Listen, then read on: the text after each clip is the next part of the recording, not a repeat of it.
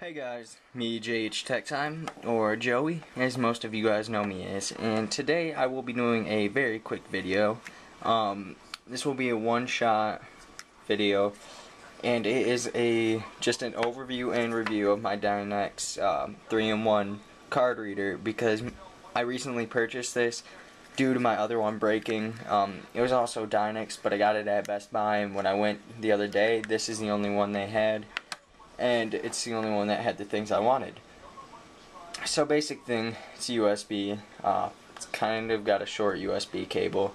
That's one of the downsides, but I keep it right on my desk, so it's not too bad. And then for what it has an MS card slot for the older cards and cameras. It has an SD card slot for digital cameras and such. And it also has a micro SD card for your phone, like micro SD. And that's just a quick overview of this, guys. Expect more videos soon, guys, and I'll see you later.